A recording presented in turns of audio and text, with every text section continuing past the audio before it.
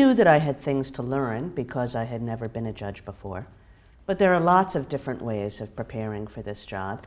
Justice Elena Kagan is the youngest justice on the court, and two of her secrets for success are relationship building and reaching across the aisle. She was the first female dean of the Harvard Law School and the first woman selected as Solicitor General, representing the Obama administration before the same bench she would soon join. Was it intimidating to start judging here at the Supreme Court, here at the top? There always has to be a first time. And when I started as SG, my first argument, I was a little bit nervous about it. I started not only at the top in terms of the court, starting at the Supreme Court. I never argued before any appellate court before, but I also started in a particularly important case where there was a lot of press attention, a lot of public attention generally, and that was the Citizens United case. So it was a bit nerve-wracking. The Citizens United case removed restrictions on corporate spending in elections on the grounds of free speech under the protection of the First Amendment. Kagan's argument lost, but she gained confidence as she began to speak.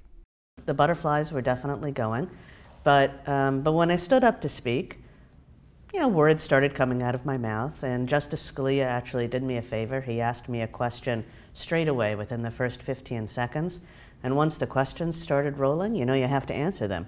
And, pretty soon in, I thought, okay, this is going okay. Justice Scalia has since become Justice Kagan's hunting buddy, as Justice Kagan asked him to help her fulfill a confirmation pledge to try the sport in an effort to appease conservatives about her thoughts on the Second Amendment.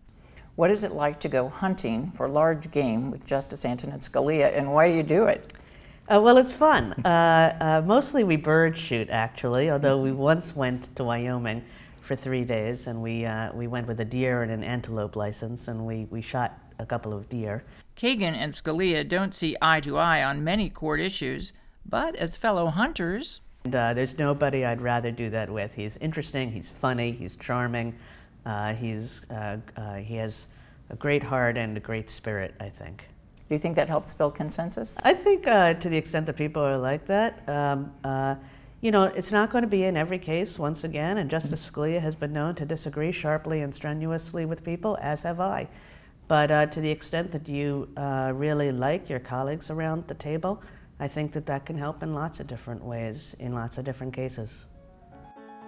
At Harvard University Law School, where Kagan still teaches every September before the court term begins, Kagan is credited with bringing factions together, and she applauds Chief Justice John Roberts' efforts to build unity on the court.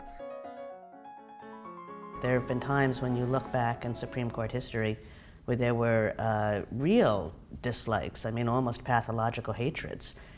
We so don't come anywhere close to that. I think we all genuinely admire each other and genuinely like each other. Maybe it's what surprised me most when I got on the court. Kagan first worked on the court more than 2 decades ago as a clerk to then Justice Thurgood Marshall. And he was a great judge, but he was also a great lawyer. He, I think, was the greatest lawyer of the 20th century. What I was always struck by when I talked with him was how he could take any case, and within a pretty short period of time, he could just see to the heart of the case. I tried to do it myself when I started practicing law, and I still think about it as a judge. It's like, well, what's the really central issue in this case? What's the issue where once you see the answer to that, everything else falls into place? Most of Kagan's legal career has been as an educator. She is the daughter of a teacher and early on learned the way to the top. Well, my mother taught me to work hard in my life. Yeah, no, I'm a hard worker. I've worked hard throughout my life. I worked hard when I was a student. I worked hard when I was a young lawyer. I work hard now. It's a lifestyle she built on at Princeton, Oxford, and Harvard universities, and then as a teacher at the University of Chicago Law School and as dean of the Harvard Law School.